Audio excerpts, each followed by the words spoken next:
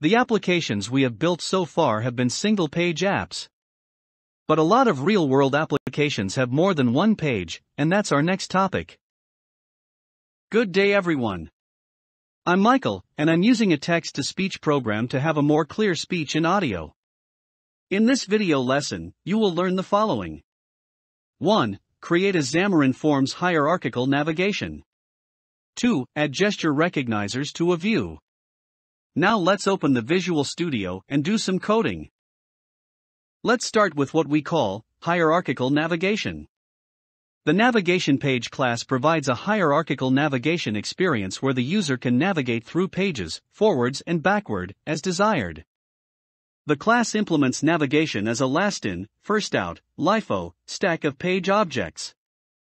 Now let's add 2 more pages to navigate.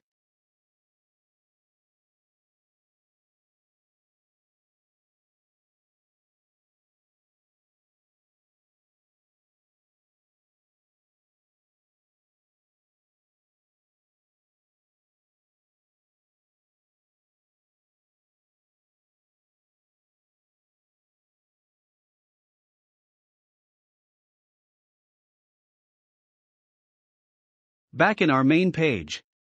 Let's add 2 labels.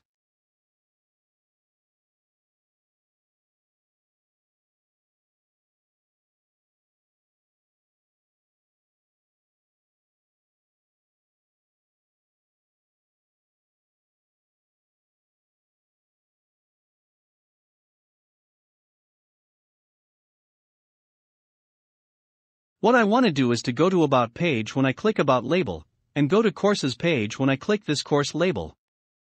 Unfortunately, unlike buttons, the label element does not support the tapped or click event. So how are we gonna do that? In Xamarin Forms there is what we call gesture recognizer. Gesture recognizers can be used to detect user interaction with views in a Xamarin Forms application. The Xamarin Forms gesture recognizer class supports tap, pinch, pan, swipe, and drag and drop gestures on view instances.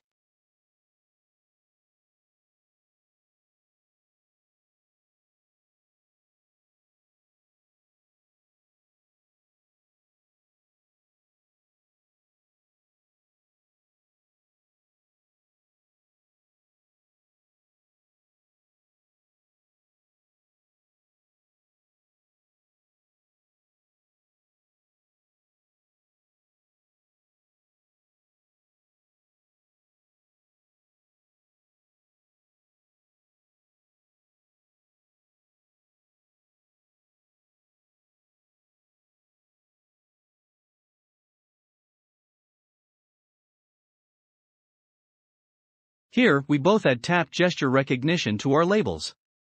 So whenever we tap the label, the tapped events will fire. Let's go to code behind and implement the events.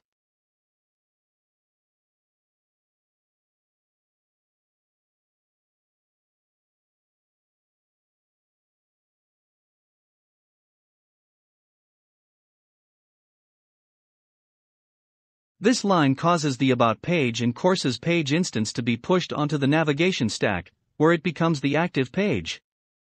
Now, what if the page we intend to push contains a lot of data that took time to load? In that case, we need to add async and await to the method or event handler.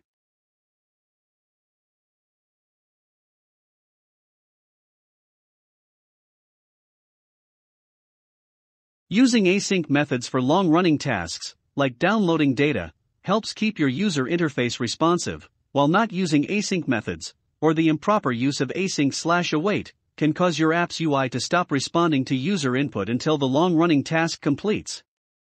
This can result in a poor user experience, which can then lead to poor reviews on the app stores, which is never good for business. Let's also add title in our pages.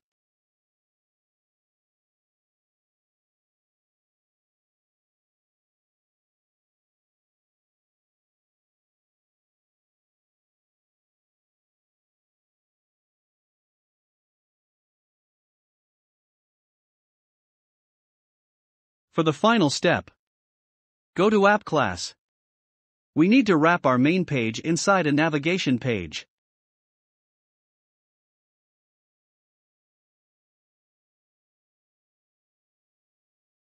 This is a requirement for implementing a navigation.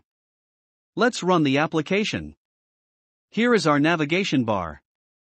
Let's also add a title to our main page. So if we click this label, we go another page, and now the currently active page. Again, in the navigation bar, we have the title and a back button that takes us back to where we came from.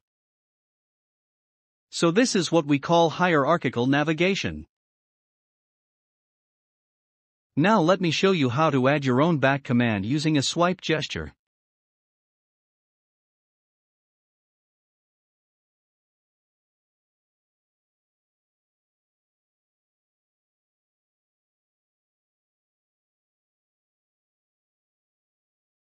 Here in About page, we added gesture recognizer to the stack layout with swipe gesture and direction to right.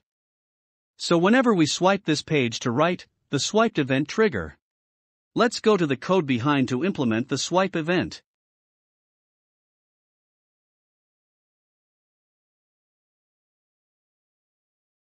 This causes this About page to be removed from the navigation stack and return to the previous page, becoming the active page. Let's reload the app. Then swipe to the right. You can also change the back color and fore color of the navigation bar.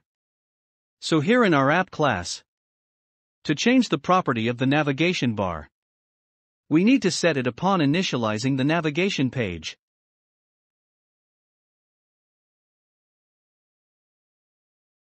There you have it.